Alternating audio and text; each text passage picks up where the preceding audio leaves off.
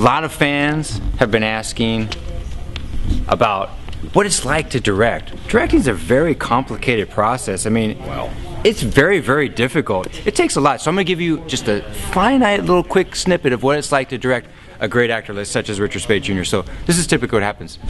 So we're going to do the scene. No, we're not. And nope. It's got stuff in it. Nope. And there's lines. And just feel whatever you like. And I'll be over there and I'll be eating and having a sandwich. And when you're done with it, let me know. I'm going to sit this one out. All right, great. So that's a quick look into the intricate world of directing. Thanks. Somebody give me a ride home.